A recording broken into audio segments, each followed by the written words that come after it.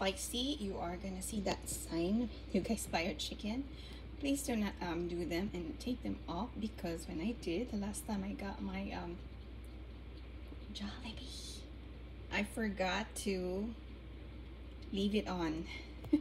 I was heating them all up, so I added everything in there, the non-spicy and the spicy ones. So it was a party, and some of the little ones didn't like it. They were like, what is this?